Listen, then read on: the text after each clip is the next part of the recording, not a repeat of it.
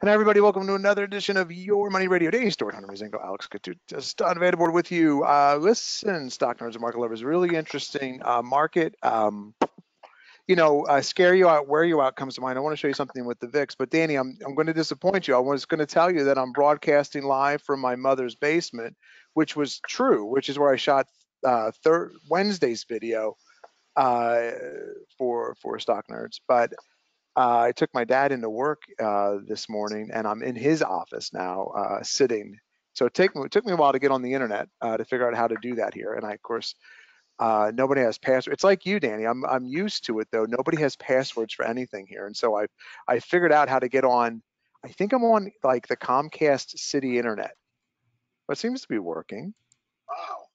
Yeah, I'm glad you don't have any sensitive data on your computer. No sensitive data, but here's the thing: if I get kicked off, I don't know. I think we're not going to get kicked off. I think they have it turned on for all the homeschooling that's going on with the pandemic. That seems to be winding down, hopefully, and so we'll get going there. I was wonder. kind of upset you weren't in your basement because I was going to say party on, Tim. No, well, my basement, I've got all the sports cards. My whole childhood collection's down there, and it's dusty. Oh, thank God we're not down there then. Yeah, I found Brutus the Barber Beefcake cards. I found Hulk Hogan cards. I found Macho Man cards. I found Mean Gene Okerlund cards, and Mean Gene's the man. I was going to talk about the VIX. Like the VIX here is, let me just draw right here. So I put the VIX on standard Bollinger Bands, and I found that when you kind of dance around 2 days, maybe 3 days at this upper range of the Bollinger Band, you tend to want to come off, and that tends to be followed, like in just in tandem with higher prices in the S&P. So the candles here are the S&P 500, and the bars here, my friends, are the VIX price levels. And so you can see you get about 3 or 4 days of price action up here at the upper Bollinger Band, and it's really kind of the a lot of comments. Well, I don't know about a lot of comments, but discussion around the VIX didn't invert with this sell-off, and it's the S&P's been holding up. It's the Nasdaq that's been the issue. And I don't use the cash VIX, or no one calls it the cash VIX but me, so you can make fun of me for it. But I make fun of people who make fun of me for calling it the cash VIX because nobody knows how to use this VIX. Because when you're looking here, Danny, is 21 too high or too low for the state of the market right now on the VIX?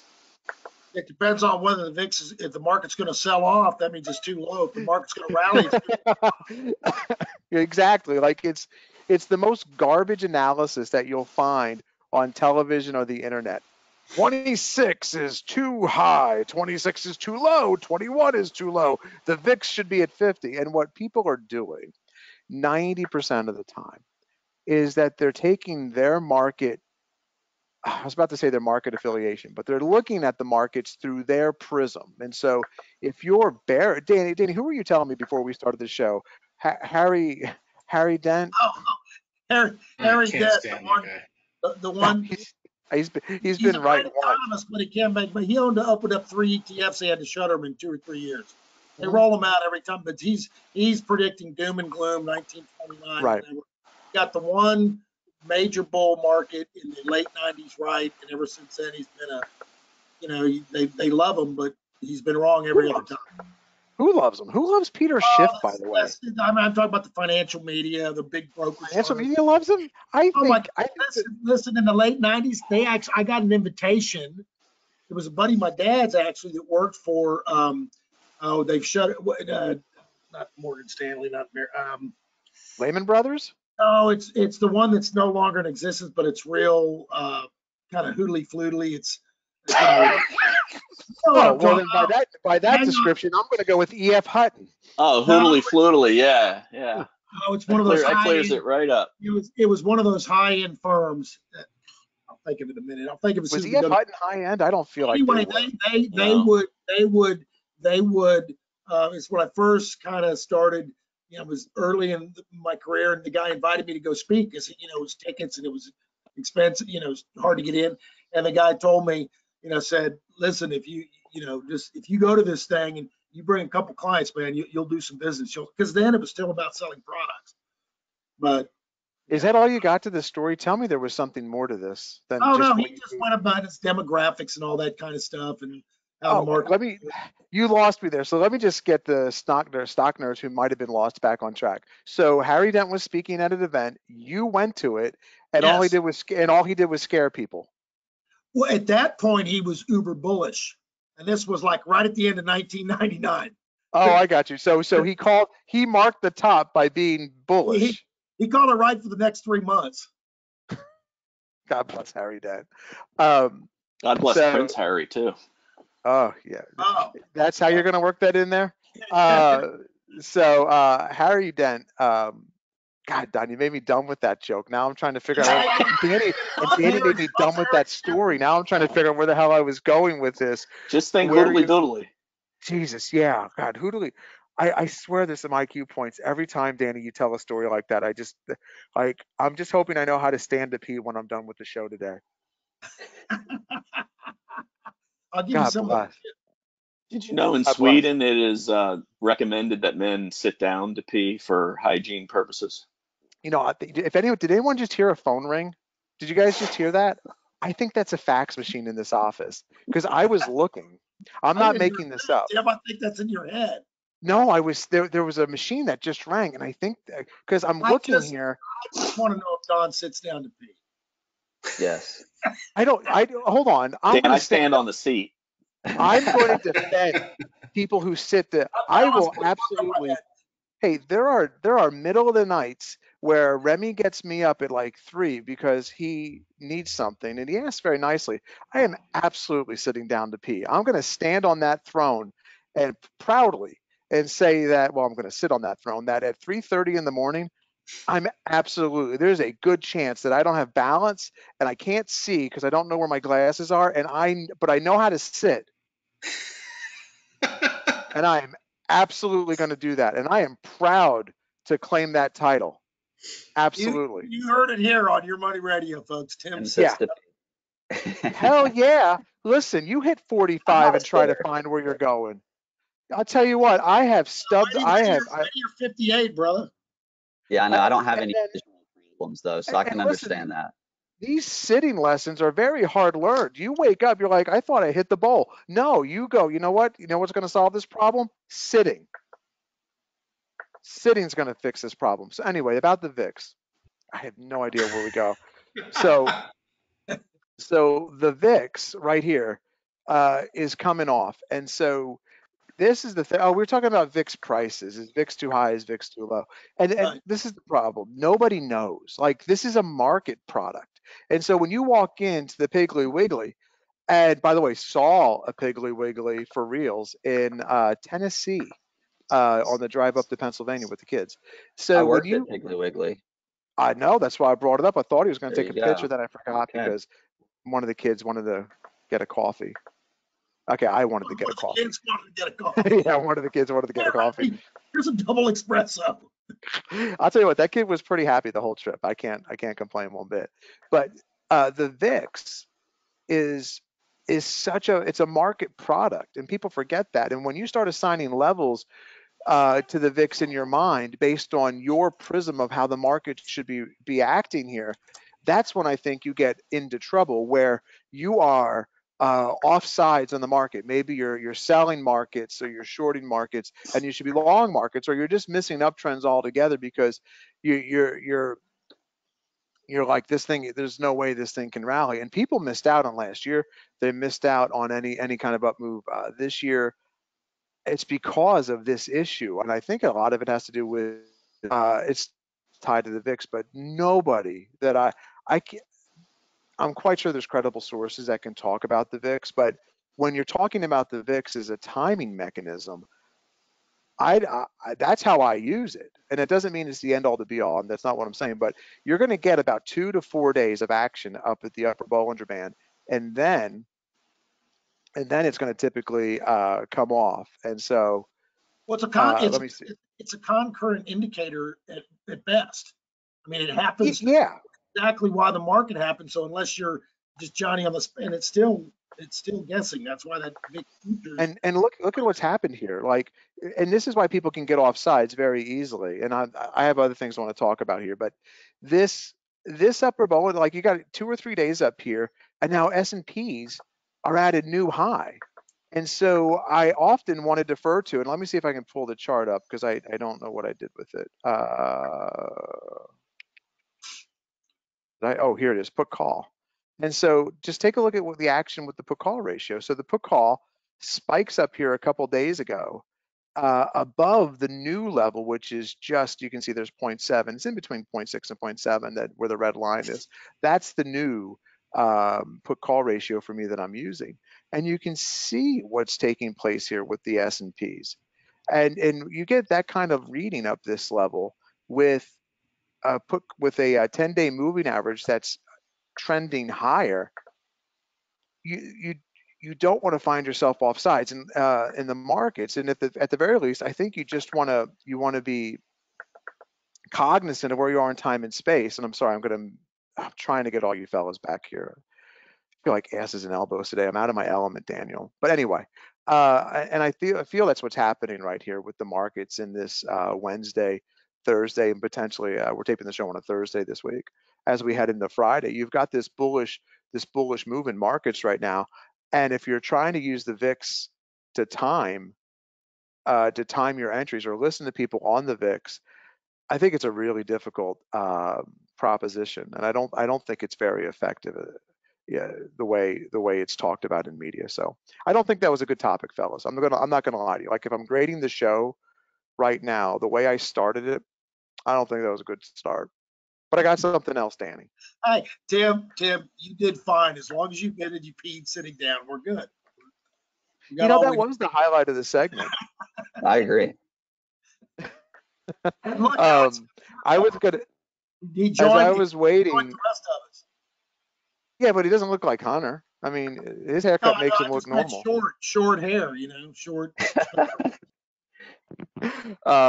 I was sitting here waiting for you fellas to join. I wrote our sell-offs opportunities because stocks only go up, right, Danny? Yeah. And so when I'm looking, our sell-offs are opportunities. I want to show you something. And so when I'm looking at S&Ps, right? Let's keep it on the ES. So here's a weekly chart of the S&P. Let's get it on daily chart. S&Ps go up and hit a new high this week. If my charts will work with me here. Everything just there we go. And so I'm looking at the daily charts, and I'm going to come out. So you don't hit quite a new high on the ES futures. ES futures are 39.59. You're at 39.52. So pretty good level right there. Maybe this is it. Maybe the markets start to ebb back. I don't know. But when I think about our markets, and this is not a thought out topic, Danny, so I'm going to probably need some supporting action here from the fellas and you. Are sell-offs opportunities? And I say in stocks, I say no. And with the indices, I say yes. And so let me just put out my theory here that the way our retirement system is set up, which is very different than the rest of the world, the U.S. retirement system for working adults is based on the stock market. Nobody believes that Social Security is going to save them. And so, or that it's Social Security is your way to an abundant lifestyle after you've stopped working. If markets are allowed to, and I use the word allowed on purpose here, if markets are allowed to puke and just like they did in '08, that can take years to overcome. But so the indices are designed. Like, if I put this on a weekly chart, let's get it up to a weekly chart, and I'm going to zoom out here. I mean, it's clear, Danny, that buy the bottom and just ride it up, right? The last time they let the markets puke was '09, well, '07, '08, into '09, and you get this really big uptrend. But a lot of people, I think, don't stop and think about what the indices really are. They're actively traded funds. Through mergers, stocks are taken out of the S&P. through underperformance, stocks are removed from the S&P, and they're replaced with what, Danny? The names that are performing. And so this is an actively managed fund. And if I take it to stocks now, and I say, well, stocks maybe aren't the opportunity. And look, I do believe that stocks are the opportunity, but I'm not so sure about sell-offs present an opportunity in stocks, because it depends on which stock, and this is where I want to head to. So like, think about CCIV. Now I'm going to name some SPACs here, so just bear with me. I'm going to tell you that I'm cherry picking. But I want to remind you that along the journey of Amazon becoming Amazon, it pulled back 97% multiple times. Amazon wasn't just this behemoth. In the dot-com implosion days, Amazon was a very sketchy idea that maybe didn't have a future. So where did people pile in, Danny? Into that stalwart Yahoo. And so, like, when you look at a CCIV here, or how about a Nikola? Like, is Nikola ever going to come back to? I don't even think that's the high price. The high price of Nikola is last June at 94. It's trading 17, and the market's littered with ideas like this. And I think that's why I don't buy into the buy and hold per se, for two distinct reasons. If you're going to say buy and hold stocks, you assume that you're in the right stocks, that you're in the stocks that are going to be in favor. And if you want even further proof of that, just look at a chart of Microsoft from the dead decade, MSFT, and let's get it on a monthly chart here. We'll go monthly, and let me see if I can get. Oh, let me see if I can get it back on a weekly to 20 years. Weekly 20 years. Here we go. Look at this flatness. So here's the peak right here. Here's the dot-com implosion. Lower left-hand side of your screen is where I'm drawing. And look at how far I had to draw, Danny, till we started doing that. Like, that's a really long time to be waiting for the stock that, I mean, it didn't go bankrupt, but what stocks were moving? What stocks did you miss in between that time waiting for Microsoft to quote unquote come back? And so there's a huge opportunity cost with the buy and hold mentality.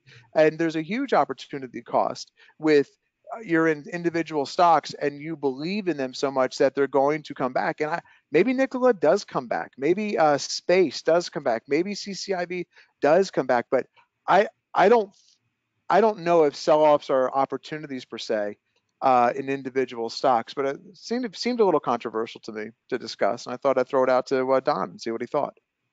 It totally depends on the type of pullback. If you're getting a low volume pullback in a leading stock, pulling back into an uptrending support level like a 21 or a 50-day moving average, it's absolutely a buying opportunity.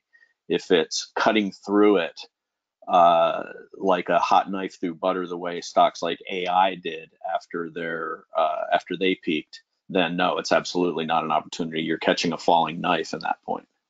Let's break that down for 1 second. I want you to tell me I want you to show I know what you're going to say. I think I know what you're going to say. I shouldn't assume. Tell me the difference between a stock that is an opportunity and a sell-off, a potential opportunity and a sell-off, and then give me a stock that is just hot garbage that you should probably step away from until it shapes back up again. AI, looking at that chart, is an example of both.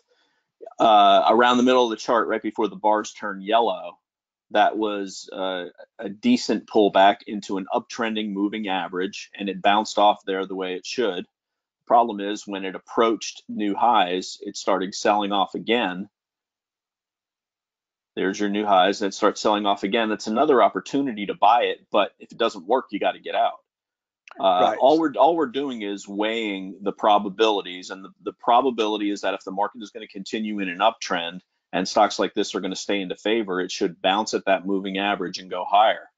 A consolidation should resolve in the direction of the trend. When it doesn't, then the story's changing, and no matter how much conviction you have about the stock, it's time to pull the ripcord. I want to jump in there real quick because I want That's to make it. sure the listeners that what Don just said is very important. I want to make sure that it didn't miss their ears. So when the market is still in an uptrend, but that stock is breaking down, that's really bad. A good leading stock should be not only staying up with the market but outperforming. If it's going against the trend, it's going in a downtrend while the market's going in an uptrend. That's absolutely a sell. One other thing, I want to make sure that we're distinguishing between a market sell-off and a stock sell-off. So those are individual stocks and have to have specific rules, buys and sells if they break levels or if they pull into support, you buy. On the indexes, you're going to kind of use some similar rules, but the one thing that is true is to be able to buy the dip or buy the pullback, you've got to have cash. If you're fully invested and you write it down, you don't have anything to buy with. So as the market starts getting weak, you're going to have individual stocks breaking down. You'll be pruning those. The ones that hold, you'll hold. The ones that don't break down, you'll break down. And if the whole market's going, you may have some sector or broader ETFs that you may let go. So that in the next cycle, you've got cash to get back in. So you need buy rules and sell rules both. Absolutely. And for me, I prefer at the mean. Like I need the 21, which is that pink line on your charts. I need to see that line hold. And so, like right here, I think that like you're looking at space, and I just want to make sure. And Danny, you did it, and I don't want to put words in Don's mouth, but that's an uptrending stock that pulls back to the mean. And for me, that's if you're going to take a shot in a stock, that's the lowest risk place to do so. And the reason why the lowest risk place for me to do so isn't, say, down here at the 200 day. That's just not how I trade. It doesn't mean whoever does that is wrong. I find I'm going to find more opportunities at the 21. And then if it starts closing below the 21, I pretty much know I'm wrong. And so then it becomes management of the stock. And it doesn't matter what it is for me. If it's a commodity, it's a Bitcoin. If it's an indice. And then you got to make a decision. And I have a feeling based on some of the emails I've been getting and direct messages that a lot of people rode a lot of these things down. And so then what you have now is I believe the Nasdaq's above the 21 as we speak. Is that right? Yes, Okay. the Yeah. Qs And so are at least. now, I'm looking at the Qs now. yep, yeah, the futures are. And so here's the thing. Now let's pretend. You know what? Let's look at on an ATR chart because it gets you off the 50-day and the other moving averages. So here's the Nasdaq on an ATR chart, and so you're clearing the ATR right here. And so this zone of coming down to -2, and there's a really good chance that if markets can close twice above this level, that you're going to go up and probably touch this +1 ATR zone. And that's what we're trading at 13,000 right now. And that's up here at 13, we'll just round up here, called 13.4. That's 400 points. That's a super duper bullish move. But you got to understand, look at this range that you've been in. So this is a daily chart of the Qs. The daily point range, the average over the last 21 trading sessions has been almost 400 points. You're at 300 points today, and you still haven't exceeded the average daily range for the last 21 days. So these markets have been incredibly volatile. And so I think it would help. Don, could you lament on some of the criteria? We just did it with the moving averages, but what are some of the fundamental things you're looking for stocks that are opportunity? So they know the technical phase of it, the stock trending to above the 21, not trading below some moving averages. Can you give me some fundamental criteria that you're looking at? Sales growth that is, I really like a minimum of 40% for the most recent quarter, and preferably earnings growth the following 2 years. And the stats that I'm using are what are provided on MarketSmith, which is the screening and charting platform that I use. Mm-hmm. So if a company grew earnings in the most previous quarter by say 40%, but their sales were flat or down, then they did it by cost cutting. And that may or may not be sustainable. So I'm going to put that near the bottom of my list because the earnings were there, but the sales weren't. Sales will ultimately lead to earnings in a well-run company. But you can, IBM has done financial engineering for years to generate EPS growth while their sales were dwindling. All right, I'll just zoom out. That's a great point. I've got Wade's old lines on here. Let me remove all these drawings. So, which I guess is a good question here. So what kind of exception to the rules are you creating in terms of a SPAC play? Like, give me a SPAC that Hunter or Alex or Don, give me a SPAC that's on your radar that you're looking at. Maybe there isn't one. I don't know. Well, it comes down to knowing the story, not necessarily. And if you've dug into the sales, I bought a couple of them, but I tend to stay away from them. One that I did buy was Butterfly. That great story, BFLY. Yep. The day of the conversion. Have sales. Yeah, they have sales. A lot of them don't. A lot of them don't. And it's a great story. Hunter and Alex did a lot of nice research on it, but the story's great. But when it started breaking down, we're not going to let the price interfere with we're not going to let our conviction interfere with the price. We're going to wait for it to set up again. Maybe they report a quarter of blowout earnings, and then there's going to be plenty of opportunity to get in it.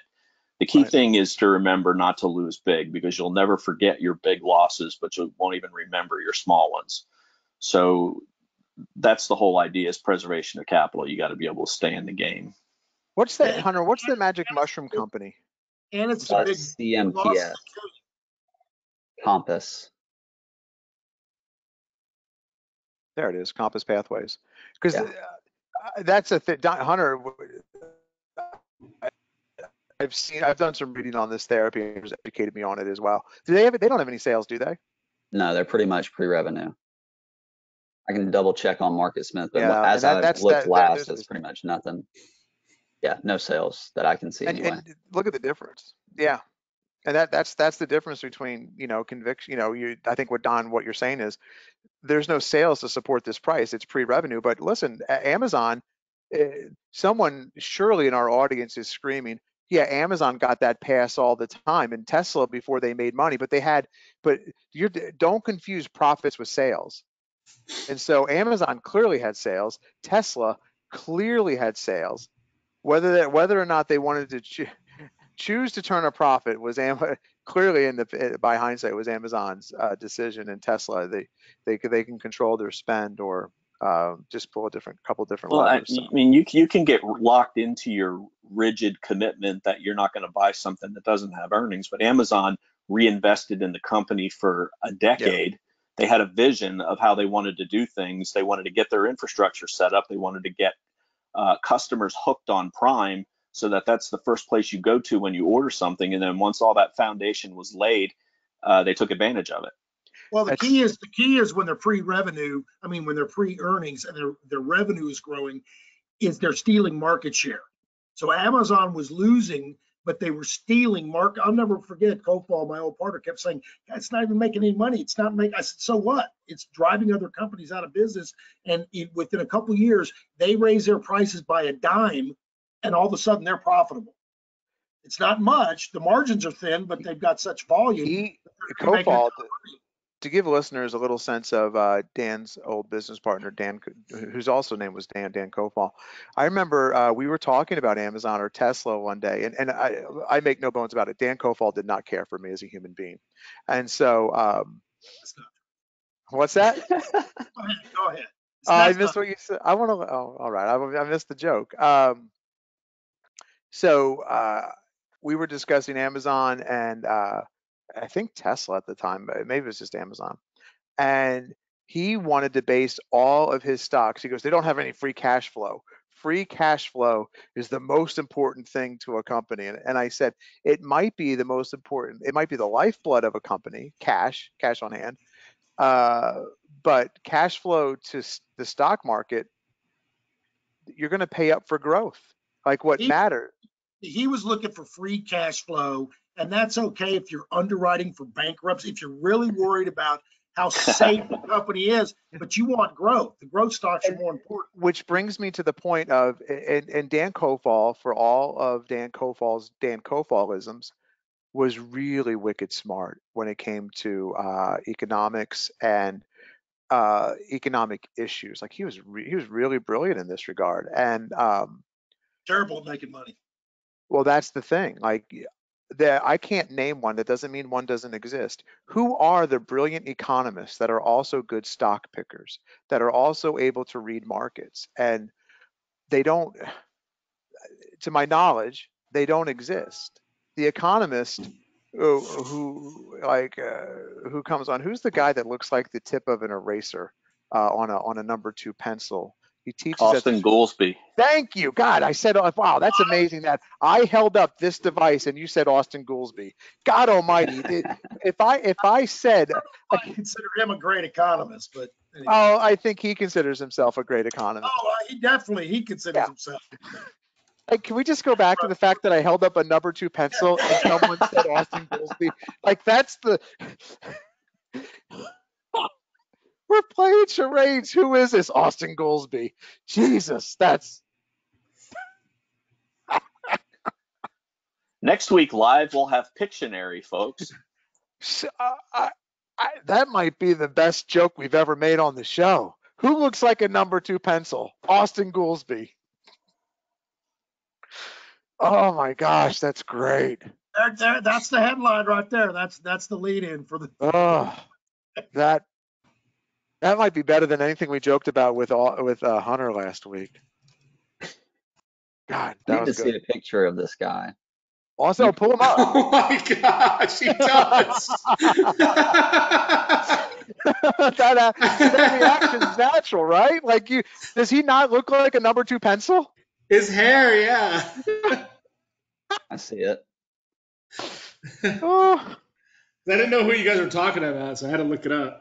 Yeah, and like they might be able to tell you what the different aspects of the economy, but very few of them, and it's they're not good stock pickers. They're not market readers, and because things are counterintuitive, and I'm going to make a real simple point about the counterintuitiveness of the markets by just using the put call ratio. If I told someone who doesn't endeavor into this, what we do, everybody's buying puts, and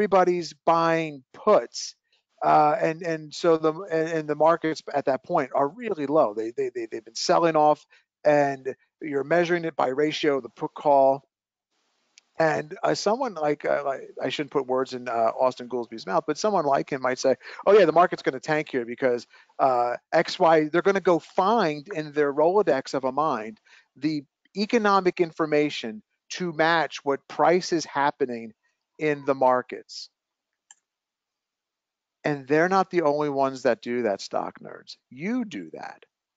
Everybody does that. When you have a preference for what you want the markets to do, go up or down. Most people don't say, gosh, I just wish the markets would go sideways today. Very few people do that, unless you're selling put credit spreads. I do that all the time then. But when you see Alex does that sometimes too. I don't, not too much, not too little, just trade sideways. And so when you're looking at the markets through your prism, you can often find that piece of economic data that supports your worldview. And when I tell you Danny gets these emails on the regular, he gets them from you stock nerds. That's why I get them. Everybody gets them, because you're sending us your supporting piece of information that you found on the internet, through Twitter, through some newsletter that you subscribe to, that supports what potentially price is going to do, that you want it to do. But when you look at this put call ratio here, oftentimes the higher it goes, the closer you are to bottoming, not just falling off the cliff. And well, Tim, would you bet money with that? I outlined how I trade these types of markets in when I started. I knew I was forgetting something in Wednesday night's video, and so I forgot to pull up Wednesday night. I forgot to pull up our website, Danny. Danny, you're going to have to do this going to our information. Can you do it from memory? Can I do it from memory? Yeah, because I totally forgot. I just realized as I was talking about Wednesday's night video, I forgot to pull up our website and our Twitter pages. I just Oh, jumped right into the show. yeah. What do you want to know? Without looking, tell us our phone number. It's 855 Real Wealth. Easy. 855-732-5932. I like Real Wealth better because people are listening. They can remember it. What's Hunter's email address if they want to talk to him about marriage advice, how to get engaged with a good haircut, how not to get engaged with a bad haircut? Prince Valiant haircut. Yeah. Hunter at revereasset.com. What if they want to get a hold of Don? Don at revereasset.com. There's the theme, right? Alex has got an email address. What's his? Alex at revereasset.com. When's your wedding anniversary? 5/23. What year? You just gave a month, and I can't verify this. I guess you don't have to remember the year all that much. 2004.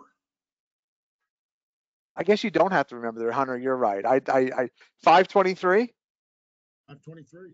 Would you be honest? I didn't know on her birthday, so I only had to remember one day a year, man. I was smart. Smart. That's why I mixed Valentine's Day in with the engagement. It just kind of brings the two together. Yeah, but the engagement's not going to matter once you get married. Yeah. You don't celebrate that day anymore. You know, In the interim, it buys me a year. You know, that brings me to a. Right behind you, Hunter. Did you know that? You just walked in. Danny, do you remember when I got engaged in Tanya? He will. Danny, remember Did I when miss a joke? Yeah. I said. So Hunter was saying that about, it bought me a year. You know, I got engaged, so it bought me a year. And I said, Hunter, she's right behind you. She walked in. He turns around and looks. Danny, I don't know if you remember this. Remember when I got engaged and Tanya stopped talking to me?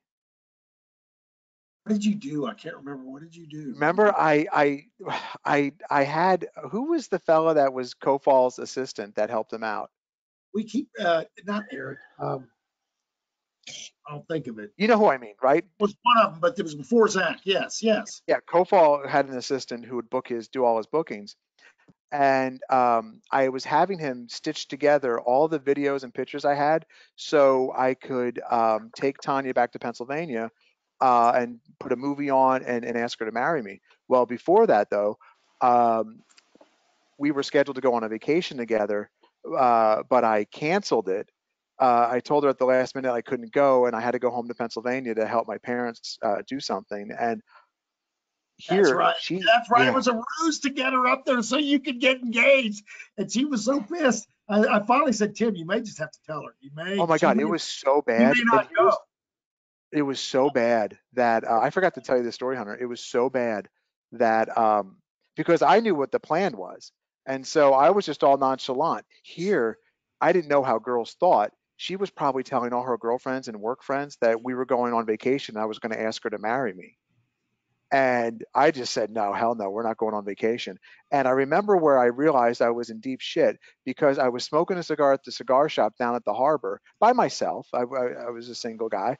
And I'm like, oh, I got to tell Tanya now. Like, I got to put this part of the plan in place. And I'm just sitting there smoking a cigar, watching some sports game. And then I could hear tears.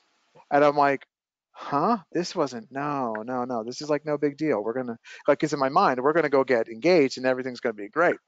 Well, these tears continued on for a very long time, so long that I then had to go walk across the parking lot to the Tasty Freeze and get myself some frozen yogurt. And at one point when I was, she's behind you. No. Yeah, like at one point when I was getting frozen yogurt, I was like adding some kind of topping to it. She's like, "Are you at a store?" And I'm like, "No." Like it was really bad. And like my friends were involved with it. And I'm like, she wouldn't talk to me for a few days. I'm like pumping gas at the Costco and calling my friends going, I think this might be over. I think I screwed the pooch on this. And then she said, about that. You had this whole big route. You had me in on it, Jeff in on it. It was a whole big. AK came into the office because she had Sydney. They were going somewhere, and she goes, Tim, Danny told me everything. You got to tell her. And I'm like, it's that bad? And so Tanya said, I will come home with you. Like, I don't know why, but she reluctantly agreed to come back with me. And she goes, but we're stopping first and we're going to spend a night or two together by ourselves before we go to your parents' house. And I actually said, there's no way I'm sleeping alone with you. I said, you're going to kill me in my sleep. She goes, I'm not going to kill you. So I survived that night or two, but holy hell. How you know it's going to work? Man, that was tenuous at best. I would have killed for a bad haircut, and about I forgot all about that. Yeah. I'd forgotten all about that. So, Alex, you had something this week I found interesting, and the best part about working with other people is hopefully where you work, stock nerds and market lovers, you're not in an opinion vacuum. Like I think that when everyone is thinking the same way, I mean, unless it's the big stuff, like if there's no differing opinion, oftentimes that kind of tunnel leads to a bad decision. But Alex, let me see if I can find it. Sent over a tweet from text, and here it is. And so this isn't Alex's thought. This was Alex. Who sent this tweet? This isn't your work. This Minervini, Let me isn't it? find 1 second. Is it? Yeah, I think he said Mark, because here he goes. Mark is right. Is that who it is, Hunter? I'm pretty Yeah, it's positive Mark. it's Minervini. It's Mark Mark. Minervini. Okay, and so which got me the moment Alex sent it, I'm like, this is great content for the show, because let me just go back to the tweet here.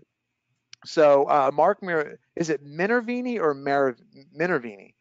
Yeah. Minervini. Some of you think I just like Kathy Wood. I'm doing this so because people don't all watch the video; they listen on the podcast.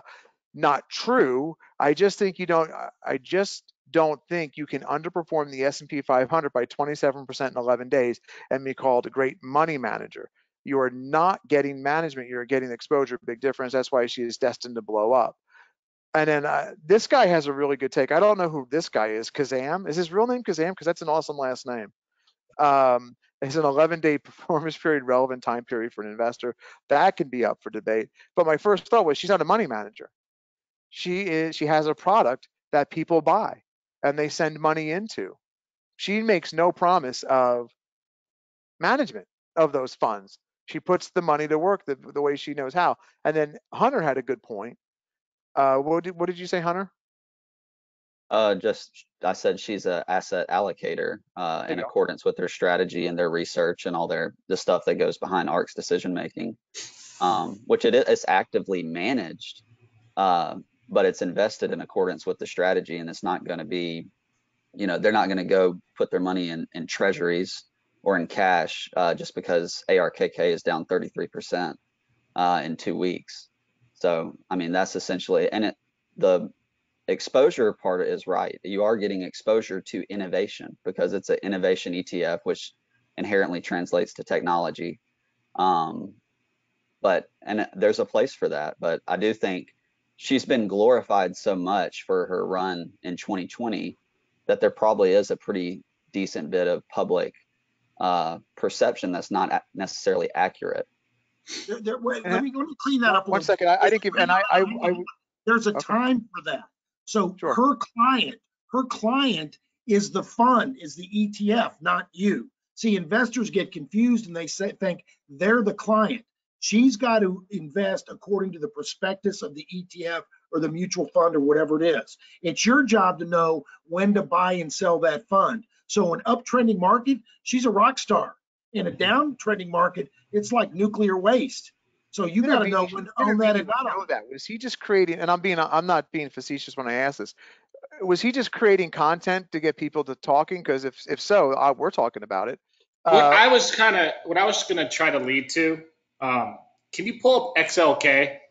Absolutely. I apologize, Alex. I should have gone to you first since you're the one whose content created. I didn't. I apologize for that. Let me go to XLK. I know what XLK is, Alex. Okay, so this is the Spiders Technology ETF. Mm-hmm. Look at the performance since November has been fairly muted, right? But on the crash we just had in tech, we did have a crash. Stocks went down 30, 40%. That stock went from 139 to 125, which is off the top of my head, math-wise, is about a 10% loss.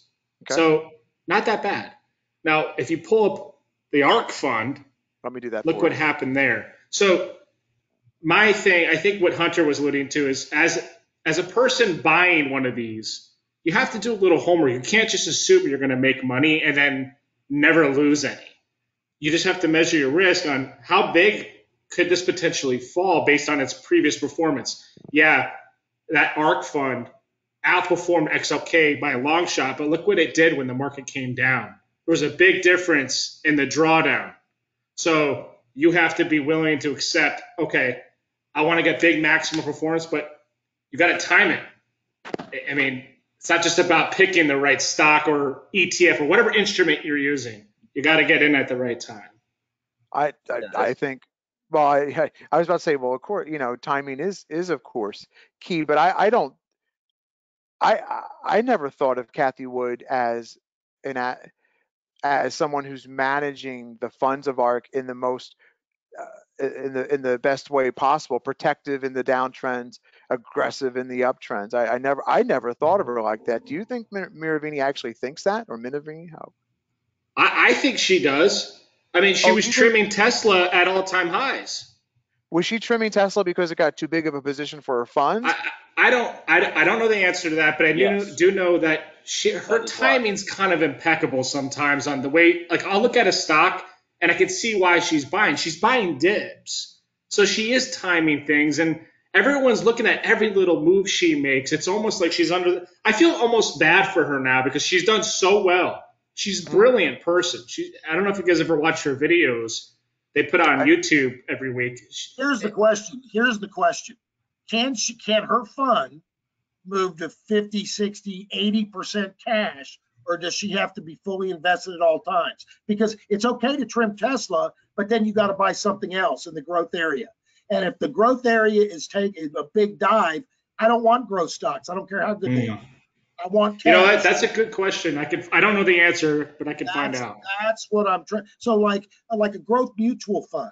Okay, a lot of people go, this tech now, like the T. Rowe Price growth fund was a pretty good large cap growth fund during growth times, but during downturns it's down 40, 50%, because by its prospectus it's got to be 90 or 95% fully invested at all times. They can only have enough cash to wiggle around for net redemptions if they have them, and to kind of manage the fund. That's That's a why good point. the manager will tell you, the portfolio manager that's in there, that they manage to the fund. Their client is the fund. It's not you. Got it. and You got to know when to buy and sell the fund. And Cathie is that squared because she's that much more aggressive. Her fund moves is magnified to XLK or other technology funds. So you better know yeah. damn well when you're buying it, and you got to have an exit strategy for when to sell it. It's a great tool, but when do you own it and when do you stay away? And let me just say this, because I wonder how much I'm not jaded, but how much of my thought process here is shaded around that kind of discussion I've had with you, Danny, for seven years now, where the fund is the master.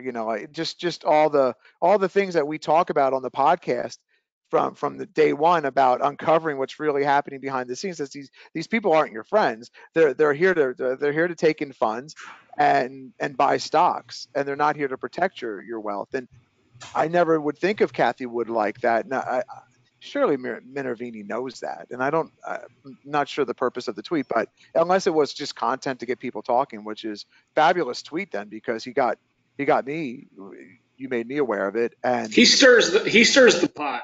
is that okay? Is that his MO? I don't Well, follow. he sells content, right? He Yeah. sells a book. He's got classes, and Oh yeah, he's a big. Yeah, I don't want to say So names. yeah, He loves. but it's interesting though, how many people though do think that their active ETF manager is there to protect them? Represent them. It's not. No, that's not correct. Yeah, and Cathie Wood for an ETF, I don't know if it's just because the success of the ARK funds, or she went on a bunch of TV appearances talking about Tesla 4000 as her price target, and that's how I became aware. That's how I became aware of her. yeah. Um, it's like I don't name another ETF fund manager. I couldn't. Exactly. Yeah. Yeah, like I can't name one. And That's a good point. and so like I don't think any of these people are like they're just Head off, or you mean in her space? What do you mean? any ETF fund manager.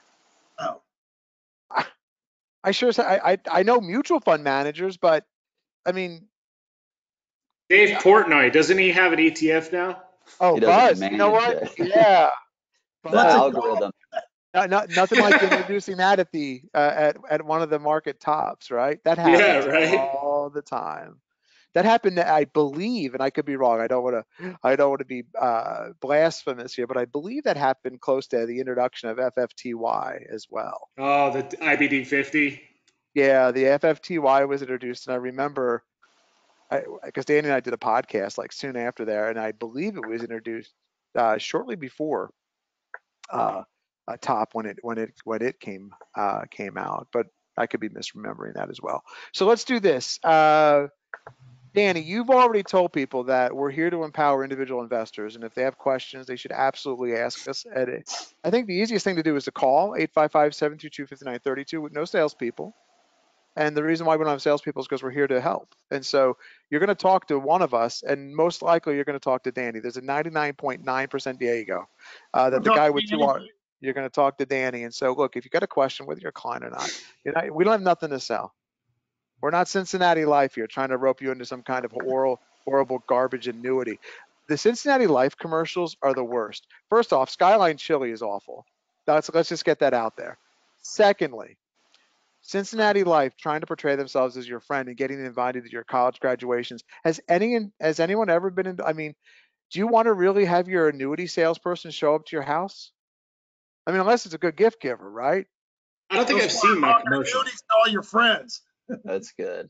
That's good. Like, I don't think anyone who sold you an annuity is not being invited to your son's graduation or your wedding. That's like inviting the Amway salesman to your kid's graduation. So not to put down anybody who works at Amway or Cincinnati Life, but it's just not. It's just they don't care. Like they don't care. Like they're they just. That's the whole point. Like yeah, we do. Like I get emails all the time or messages from people like I only stay up hours replying to people because I care. Like at Cincinnati Life, they might as well just slap Prudential on the name because Prudential sure as hell doesn't give a rat's behind about you. And I know this because I know people from Prudential. Tim, that's not all of Prudential. There's surely somebody at Prudential who cares. No, it's the whole Prudential. They're all on that rock in their logo, and they don't give a rat's behind about you. So let's do this. Hunter, you got some stocks you were looking at? Yeah, I got a decent little bit of stuff here. Just some names. Give me some. First, I'd like to say two things just to go back to some stuff we talked about earlier. But first on ARKK, it is the simplest way to think about it. It is high beta exposure to disruptive and innovative stocks. And the reality is those high beta or names, just like growth stocks, are going to get sold off worse when the market pulls back. And ARKK was down about 50% in COVID back in March. So it's just the reality. You just have to manage your risk appropriately. And secondly, one comment in regards to the revenue and EPS dilemma. My way of thinking is this: if the company is growing revenue at an exceptional rate and their management is executing at a high level, there's an extremely high likelihood that profits will follow. That's just pretty much how I think about it. So, can we just pause there for 1 second, Hunter? And I apologize for interrupting your research. Next time when you say I'd like to go back, can you give me one serious thing and then give me one funny thing? Like if you said the serious thing about ARK funds and then go, listen, she really enjoyed the proposal and my hair's not that bad, stop it. Like that would have been radio gold, but you went with two serious things. I just want to throw that out there for your consumption. I'll work on my comedic approach. Or maybe you could have said, I too sit to pee when I've had a few too many to drink. Like you could have gone a number of directions. I'm more inclined to pee outside when I've had a few too many to drink. I'm not going to elaborate, but peeing outside can be liberating. Oh my God. You know what? Funny you say that. Remy thinks so too. See? Yeah, Remy's 3. Yeah, but he Some days loved never to stay miss. outside. I'm telling you, he asks all the time. He goes, "Dada, I've got to pee," and I'm like, "All right, let's go." He goes, "Can we go outside?" There's no aim required. It's Yeah, it's and just free. You Tim don't said, have to sure, pay just to do wave to the neighbor as they go by. Well, the thing Hey, is, we're hey, usually Dan. in the car when this happens. Don and Oh, I get a text the other day, and it's for your cat's name's Ravioli, right? correct. And he's got a picture of the cat litter. He's sending it to us. He meant to send it to his future wife. Hey, can you pick this up while you're out? And we're looking at it like, what is this? It's the cat litter. It's Ravioli. It was some stock analysis. I can't remember the name of the litter provider, but I just wanted them to get a good look at the box and the packaging. What's cat litter made of? Because I passed on the road in West Virginia on the way up They here. have different Future, materials. I can't. There's a bunch of different kinds. and this is a serious question because I passed in West Virginia on the way up here.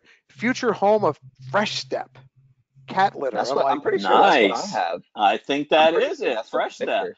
Yeah. and I'm thinking, I've never seen a sign that said the future home of anything to do with the cat. And I'm like, wow, what's this stuff made of? Are they digging it out of a hole in the ground? Which maybe they are. I didn't see any holes in the ground next to the future home of Fresh Step, by the way. Anyway, go ahead, Hunter. Give me something serious now. I'm sorry. Yeah. No. Well, I mean, I wanna highlight a few names that held up better than others in regards to this recent sell-off. But first, will you pull up DBA? Doing business as? Correct. This is essentially there's DBA, DBC, and DBB. That's the three that I'm about to mention right here. So pretty. Um, but it's an agriculture ETF essentially that Yep. kind of moves in correspondence with the commodities, the reinflation play. And you've actually seen DBA and DBB consolidate to the 21 and bounce off of it a little bit today. So just two.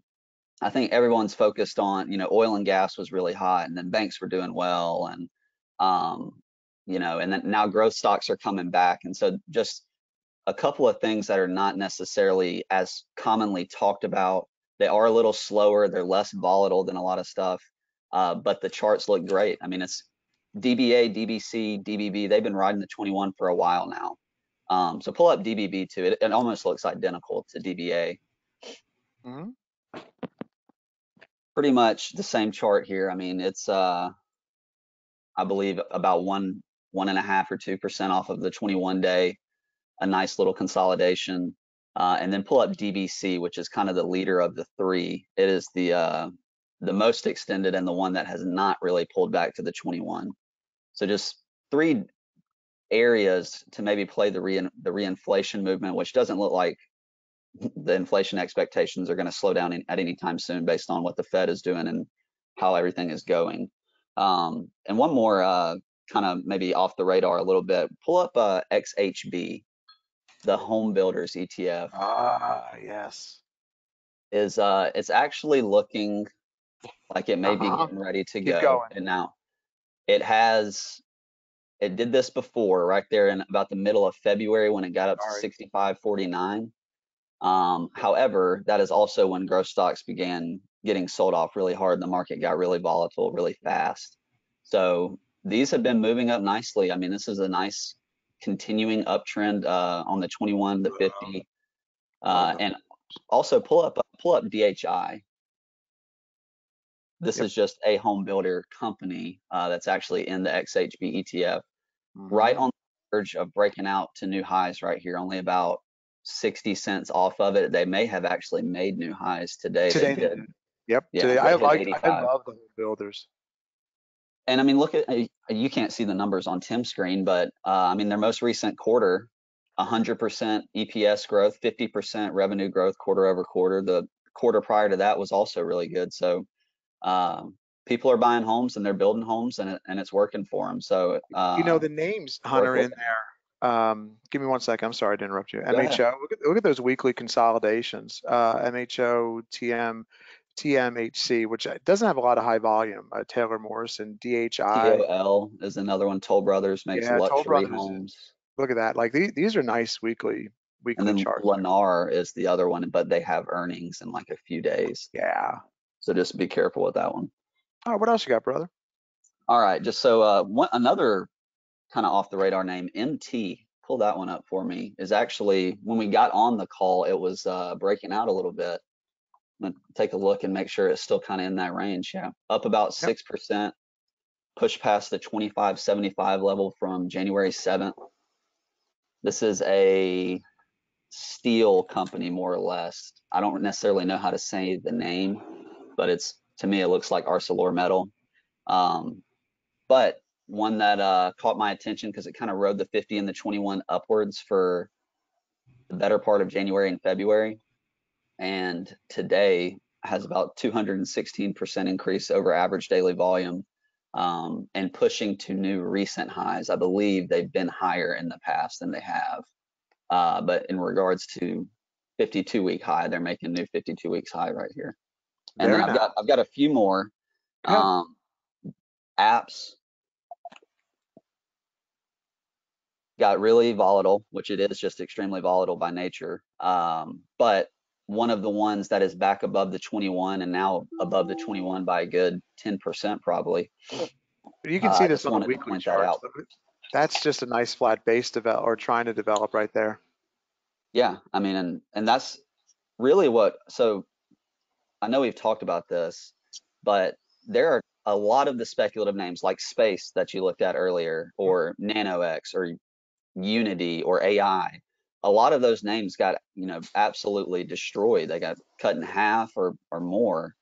And what you want to look for in an environment where growth stocks and tech stocks and a lot of the former leaders got hit really hard is what held up the best, what didn't break the 50-day moving average, or what didn't even go down and touch the 50-day. So like pull up Twitter.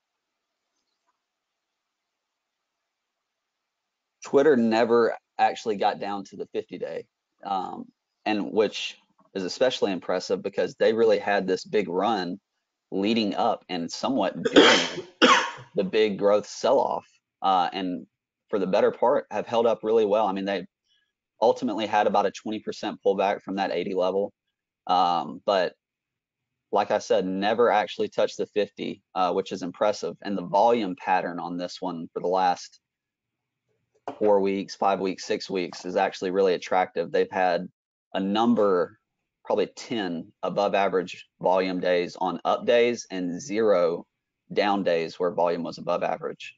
Last couple here, MU and Futu.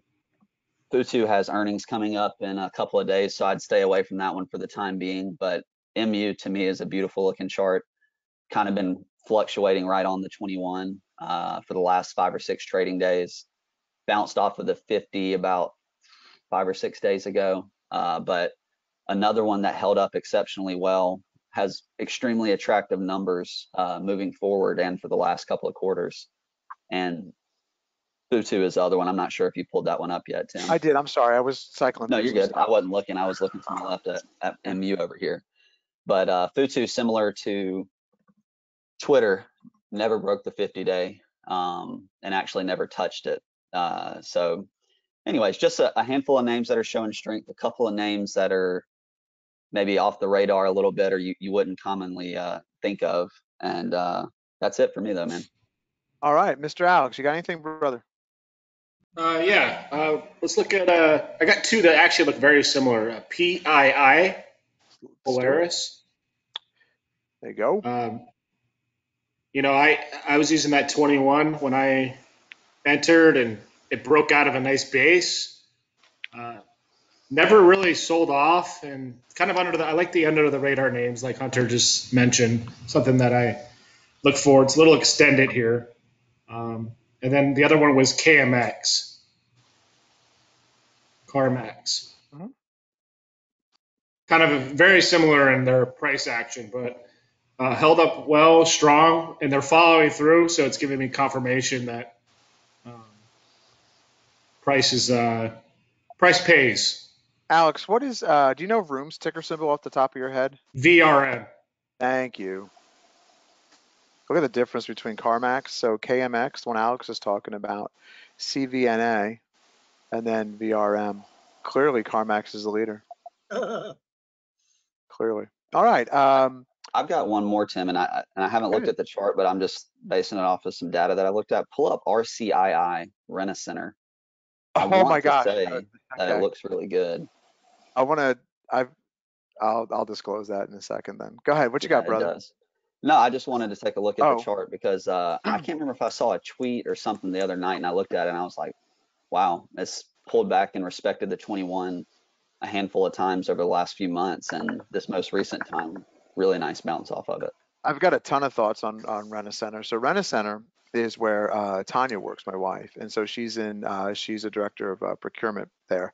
And what Rent-A-Center is really becoming is a fintech. And so, can someone give me the ticker symbol for a firm, please? The one that came AF, IPO. AFRM, Thank you. Let me just plug this in here real quick. ARFM. So a firm, ARFM. AFRM maybe?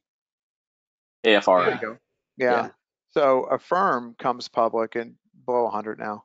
And what a firm does is uses AI to, like when you go to make a purchase on a website, if the site has a firm's software in it, a firm uses artificial intelligence to determine your credit worthiness, credit risk, and then offers you the ability to pay in installments for major purchases.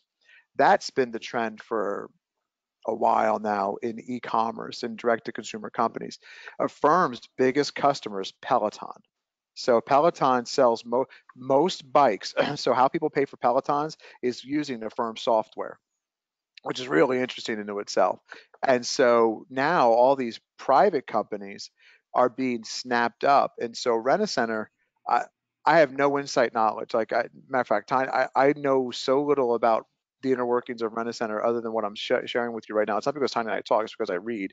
And I'm like, you guys just acquired Acima, and it sounds like you're becoming a fintech. And Acima uses AI to make credit decisions. And my thought is that I don't know if Rent-A-Center continues to have storefronts in the future. I have no thoughts on that whatsoever. But the concept of acquiring your goods over 4 payments or 5 payments or 10 payments, and being judged on the credit worthiness by companies like Acima, companies like Affirm, is where that whole space is headed. And so they're not just, if anyone's familiar with Rent-A-Center, or there's one that starts with an A that I can't think of off the top of my head right now, where Aaron's. you rent to own. Hey, I get, thank you so much. Yeah, it's Aaron's. That's a public company too, isn't it? yeah, AAN is the ticker. Looks like they Thank you. just came back public again. Maybe they were taken private and then came back. Something like that. And so when you're looking at Rent-A-Center, I had this talk with Danny a while ago. They're a fintech. They're not in the business of selling goods per se. They're using financial technology to give access to people that may not traditionally have access using a different model. And that's where the whole space. That's where all direct consumer is. If you look at PayPal, PayPal gets a lot of press for crypto. But one of PayPal's biggest selling features right now is competing with Affirm. So PayPal now offers 4 equal installments. If you apply just like a credit card, they'll give you the ability with no interest, with zero interest, to split up your major payments over four periods. It's absolutely where the whole world's heading. And funny you mentioned, what brought your attention to RCII, Hunter? I I can't remember where I read about it. It was either last night or the night before. I read something and I was like, let me go look at RII, or is it RCII? I think it is. Yeah, But and anyways, I was like, wow, this looks great. I think I should know this. I'm fairly certain Tanya has stock in her retirement plan, but for me the biggest miss was this, because I mean I I talked to Tanya. So let's look at last year, like completely. Where's March at? I'm sorry, I'm trying to find where this stock Here bottomed in out at. here in Yeah, 20, look it down here. This is 20. That's 2016. I apologize. Let me get to March. I'm way off on my time frames. October, September, July. Here it is. There's May, April. This thing was just around $10 or $10. something. Yeah. Yeah. I mean, complete complete miss, one of the bigger misses, and I just keep watching it, and I'm like, why am I not doing anything with this? Funny that you mentioned RCI, but that whole everything gets bought that transforms itself into a fintech, just like what's that company, Don? It was like a lemonade company, and then it became a blockchain company, and then Riot Riot. Blockchain. It was Riot. Riot. Riot. Yeah, Quiet Riot. RIOT. Like this was a lemonade company or a drink company, and they called themselves Riot Blockchain, and all of a sudden just woof, takes off. And so nuts what's going on. Don, you want to do a preview of what's coming up on you got the Thursday night video, Hunter, for Encore on Friday night. You're gonna do a little 21 over 21 tonight? Yeah, the 21-21 has held up very well this week. In fact, there's not a single stock that's going to drop off of it. We had one pierce the 21 and come right back up through it. So it's probably the most diverse 21 over 21 that has been put together because of the emergence of non-tech companies and the sell-off in a bunch of the software and Cathie Wood type stocks. But what we've seen today is yesterday. Let's go back to yesterday. We had an inflation number. We had the CPI came out and it was non-inflationary, and the futures went from negative to gapping up at the open a little less than 1%. But as soon as the NASDAQ 100, the QQQ, came into the 21-day, which is now declining, it reversed, and a bunch of these leaders that were beaten down, that were trying to come back, reversed hard. It had the same thing this morning, another gap up, and people were going to say, well, you're not going to fool me again, but the exact opposite happened. We followed through, busted through the 21, and now we're coming into the 50-day moving average on the NASDAQ 100, and that's going to be a big level. That's about the 320, between 320 and 321 on the NASDAQ 100.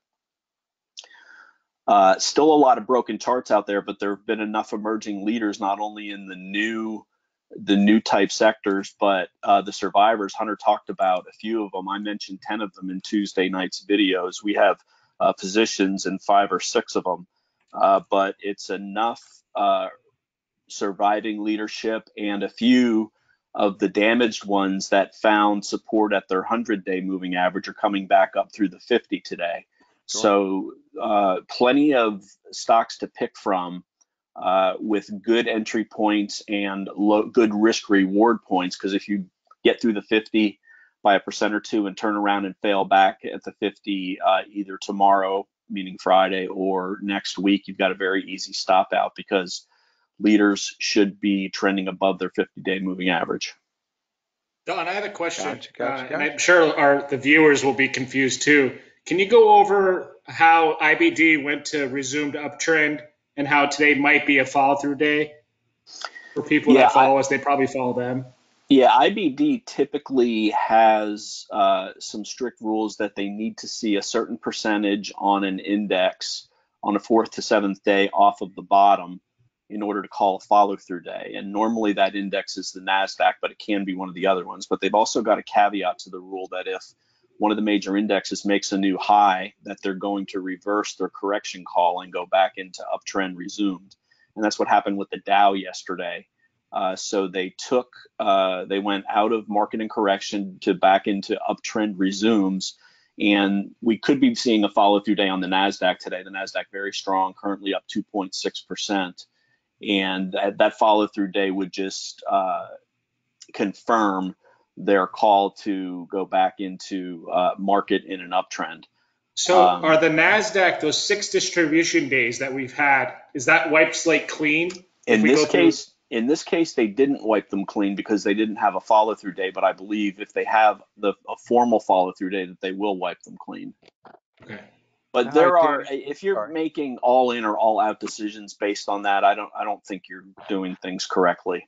But that's just my opinion, and it's from a lot of years of watching it. I don't wait for that all clear signal. I look at the action of individual stocks. Some held up, some stops got hit.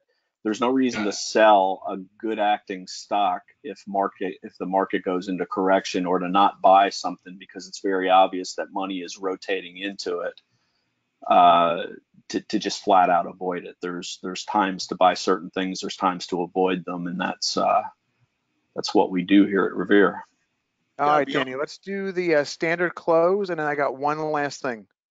I have one last thing as well. Oh, whoa, Hunter. Let's get your one last thing in here. Hunter, go ahead. Let's hear it, Prince Valiant. This will be shocking, so I just want everyone to get ready. Tim, will you pull up DKNG for me? Wow, I did not see that coming.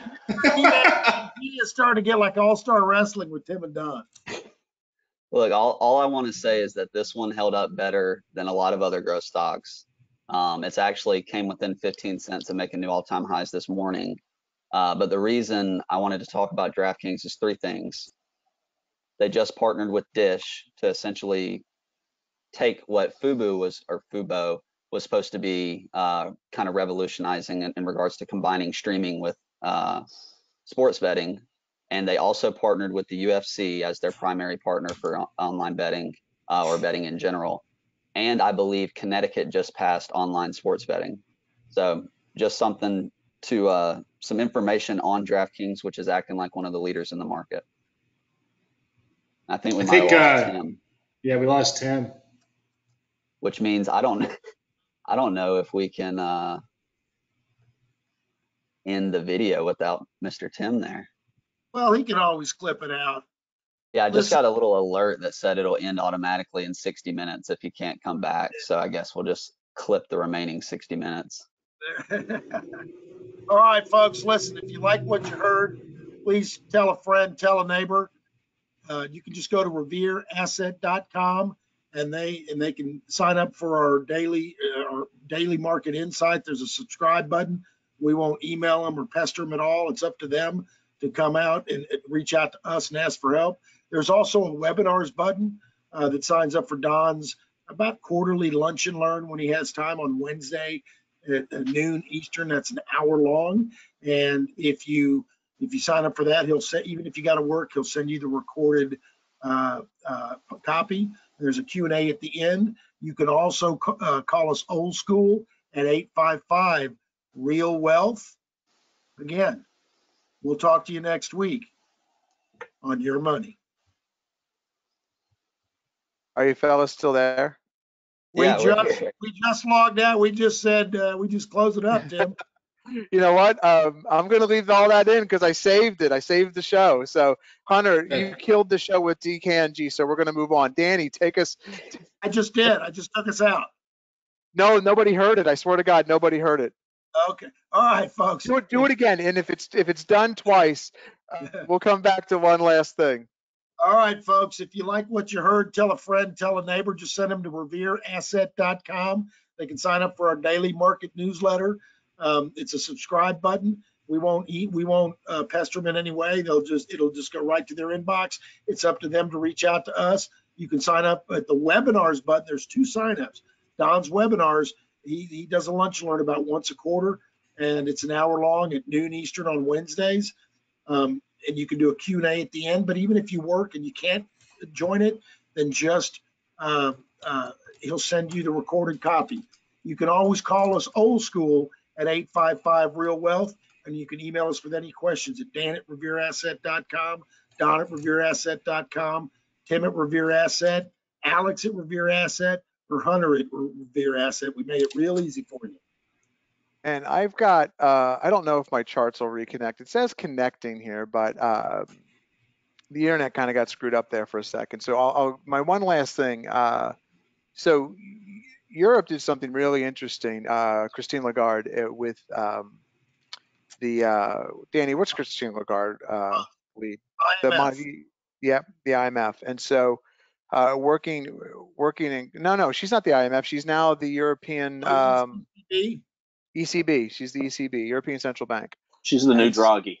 Yeah, she's the new Draghi. And so they came in today, this morning, and said they're going to buy bonds. And that's a really big deal. So as you know, and I would pull up my charts, but my charts just went offline, bond prices have been falling, okay, which means yields have been going higher, which also means the 10-year Treasury has been going higher, which has been really not good for stocks, especially tech stocks or the the stocks that get hurt when there's inflation. And so rates go up typically when there's perceived to be inflation. Even though J-Pal, who capowed the markets last week, says they're not going to raise rates and inflation is in check. The markets still are pulling back when rates are going higher and bond prices are falling. And so what's really interesting here with what Lagarde says is that she's going to step in and be the backstop. This is no different than when Warren Buffett comes out and says, I'm going to buy XYZ stock. Or when Danny, remember in 2015, Kramer got on the phone with Tim, I almost called him Tim Apple, but Tim Cook from Apple. And he's like, I've got it on good authority that Apple's going to start buying back more stock. And it's no different. It's a backstop. And it doesn't matter why something's happening, what you think it says about the state of the economy. If enough bonds are bought and the European Central Bank is the one that steps in front of this train, and then maybe Japan follows, and then maybe US follows with a wink and a nod, like, well, they're doing it, we should be doing it too. That's going to be good for stocks because it's going to stop rates from. I think that's already happening. I think the Fed is already buying, and they're just not articulating it as well as Christine Lagarde. She just came out and said, we're doing it. The Fed is behind the scenes doing it. Rates have dropped, and now the market's rallied. Yeah, and so it looks like my charts are back online. And so it's really important that, no, they're not back online. And so understanding what's happening, because again, if you're married to a direction in the market, it gets really tough when out of the blue, the ECB says, no, we're going to stop what's happening. And some might equate it to they're changing the rules where you couldn't buy or sell GME or enough shares of GameStop or whatever. Yeah, like whatever it is. Look, the banks right now are going to do, Daniel just come out and tell you the banks are going to do whatever they can do to stop a market from imploding. And I'm going to come out a little more nuanced and say that they can't let this thing fall apart here in the States because it's the way the retirement system is set up. But the bottom line is being able to understand what's happening in real time. And that announcement this morning, and Don talked about some other things that took place yesterday in the markets with the CPI number, understanding that if they stop bond prices from falling, that means bond prices either trade sideways or go up. That means rates trade sideways or go down, and that is bullish for equities. And so I think it doesn't mean it has to happen. As I always say, and Mark from Buffalo lets me know that I typically say it once a video, it's a market and anything can happen. But right now, that announcement from Lagarde, I think, is a pretty big deal, and I would look for other central banks to follow in lockstep. Take us home, Daniel. Folks, have a safe weekend, and peace standing up like we do in Texas. We'll talk to you next week on Your Money. That's awesome. See you guys.